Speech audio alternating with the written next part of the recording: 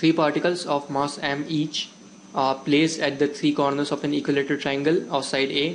Find the work which should be done on this system to increase the size of the triangle to 2A. Find the initial side of the triangle were A. It is expanded and made 2A. Now the best way to solve this problem is the energy approach, that is the conservation of energy. Initially there was some gravitational potential energy stored in the smaller equilateral triangle. Then some work is performed on it and it will made to a bigger equilateral triangle, and so there will be a new gravitational potential energy.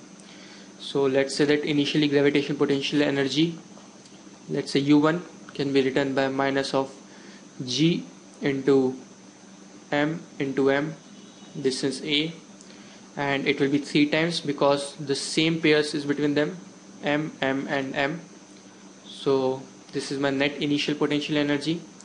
Right, I have to calculate the work done on it, so I can calculate the final potential energy, that is given by minus of G into M by 2A into 3 again. So this is my final potential energy. So the work done will be equal to change in potential energy, that can be written as Gm into M by A into 3 minus Gm into M by 2A into 3, which comes out to be minus of Gm into M by 2A into 3.